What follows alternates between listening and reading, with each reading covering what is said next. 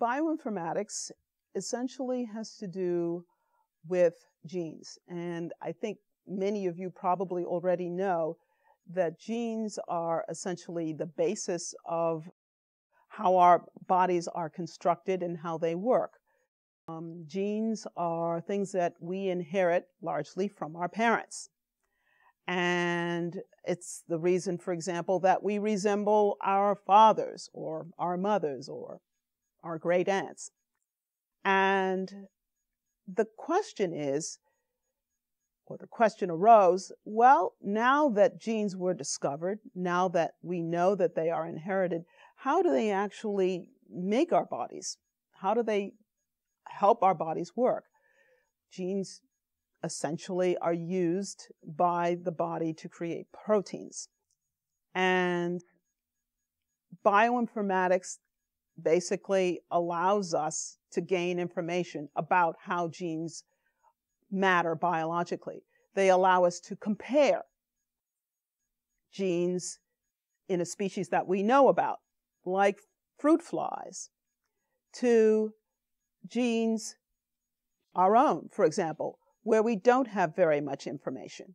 It allows us to use the tools of mathematics, and in particular, probability, which is essentially the mathematical study of chance. It uses those tools and enables us to do huge comparisons and to point out comparisons that we could never have dreamt of, even except perhaps by the luckiest of chances. For example, the zebrafish is a fish with a backbone, so it's a vertebrate.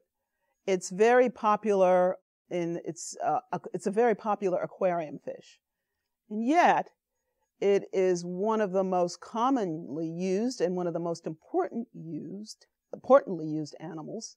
Models is the scientific word in heart disease, neurophysiology, like study of Alzheimer's, even depression, as I read recently. Now, how on earth would you think that a fish sitting in an aquarium would be able to give us knowledge about, how our intestines work or how our heart works? Well, the reason for that is, again, because bioinformatics uses a technique for being able to match proteins, to being able to match genetic sequences. And it turns out that the zebrafish has many, many genetic similarities to human beings. It also has, surprisingly, some behavioral similarities to human beings and is very amenable to experimentation. So this means that that mathematics can play a tremendous role in enabling us to discover things that would be very hard to discover experimentally.